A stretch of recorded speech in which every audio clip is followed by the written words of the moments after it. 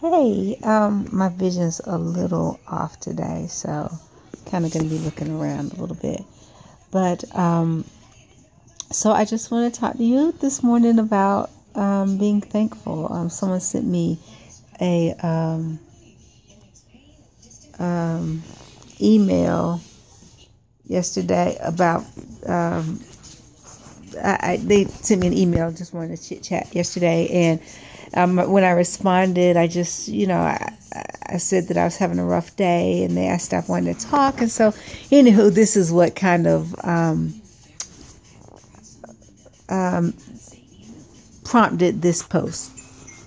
I want to say that I am very thankful. I know sometimes if you're looking at my post on Facebook, you can probably tell that I'm very thankful, very grateful for where I am. And but maybe my YouTube posts don't show it quite as much. My YouTube posts are a little bit more real with what's going on from day to day, whereas my Facebook posts are real as well, just different size. But I am very thankful, but I'm tired. So they're real on both sides.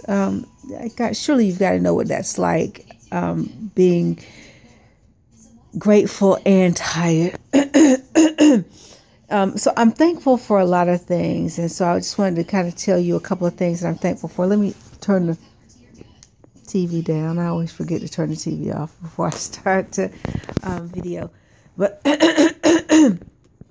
so I am thankful for that I found out that I have breast cancer and that it spread and that we found out. And I'm thankful that I am, or that they view me as young enough and healthy enough to fight. And so I am fighting and I'm not giving up. And someone said, yesterday I was talking to my mom and my uncle, and they were just like, don't give up. And it was just, and it wasn't anything that I said. It was just, I sounded so drained. And it was after I had left the hospital and I really was tired. And I'm not giving up. Even on the days where I sound completely exhausted, I'm not giving up.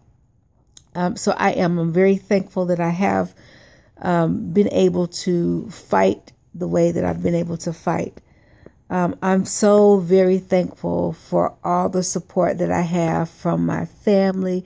And my family is so much larger than just the one sister, one brother, and mom, and that I was born into, and then my husband and my children.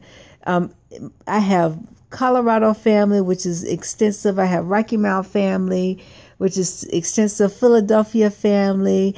I have, not just for up north family, a lot of family everywhere. Aunties, uncles, cousins, family like crazy. And I'm so thankful for each and every cousin, even if it's just a post, a like, a text, a email. Demi emails me, texts me all the time, or Facebook posts me all the time, and she wants to stay connected with my YouTube videos, which is why I've started to post them on Facebook.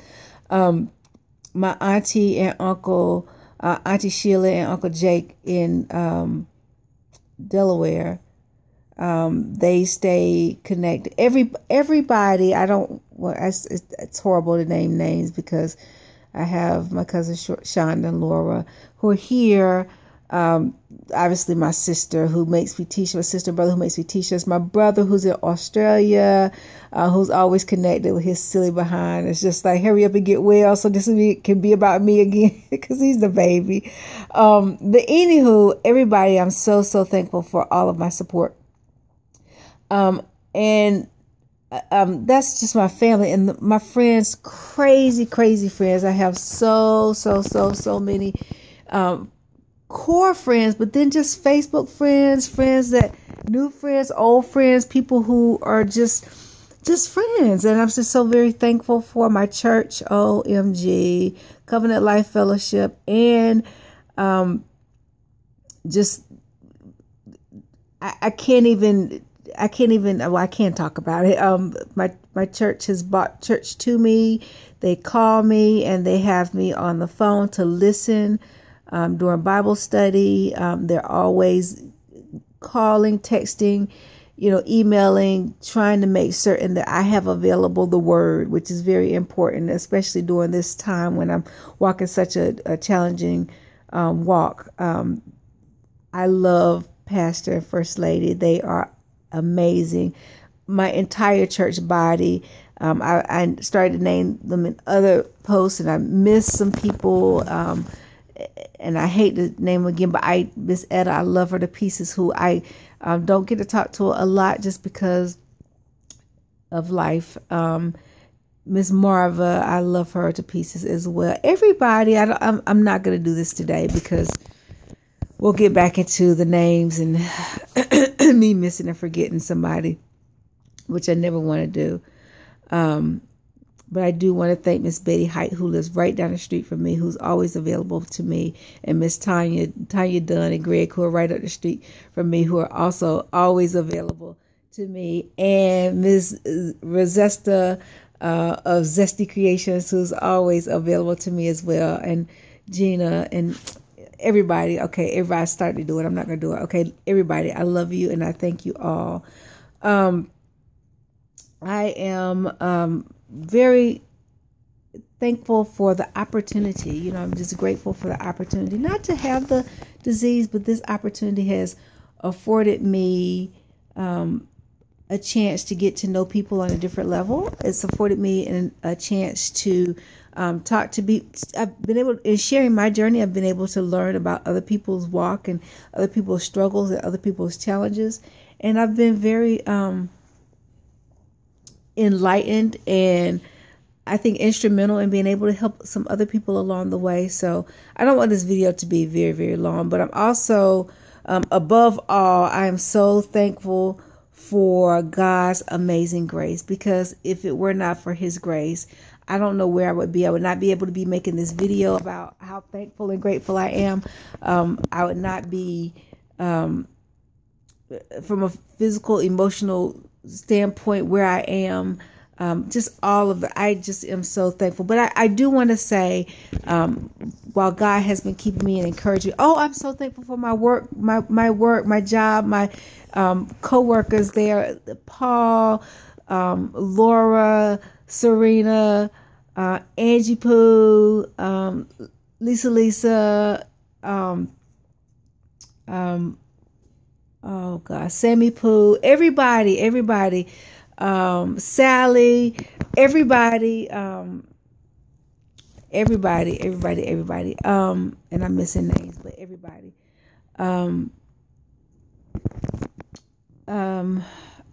I'm sorry, I digress because I start thinking about them.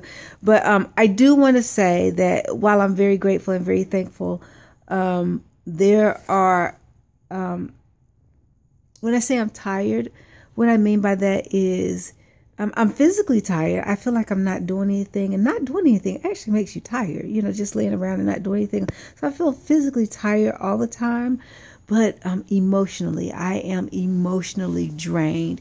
And it's because of all the ups and downs with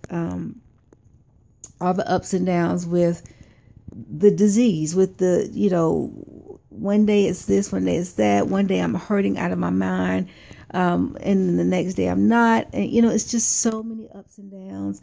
From an emotional standpoint, it's very difficult not to be able to plan things with my husband. We don't get to spend time. We spend a lot of time together, but we're not doing anything. I'm just laying in bed and he's just taking care of me, and I'm thankful, very thankful for that. But it's very difficult. Very thankful for. I'm talking about the difficulties now. My children. This is a crucial year. This is my boys, their senior year. I'm missing a lot. My daughter's 5th grade year. We have lots of years to go, but she's a girl. She's the only girl. I'm the only girl. Her female inspiration, if you will. And so that's hard. And and there are no little girls really in the neighborhood, so I'm like her only friend, and we hang and we do it. So I'm missing those things, and so those things are hard. I'm very social, and this, I think I've said it before, has been very, very isolating for me because of not having a spleen. I've been very sick with this disease, and so I've been stuck in the house, and it's been very, very isolating. It's been very, very difficult, and I appreciate you all with desires to visit and desires to come by and all those things. I just can't have visitors. I can't really go out. I'm not supposed to. And every time I go out, I have a mask on. I'm supposed to. Sometimes I sneak out without a mask, but just all in all, it's very overwhelming, but I am very thankful, very grateful. I'm going to cut this off because this is a very long video and I didn't intend for it to be, but I'll be back. I'll talk to you guys again later. Thank you. Love you. Mwah, mwah, mwah.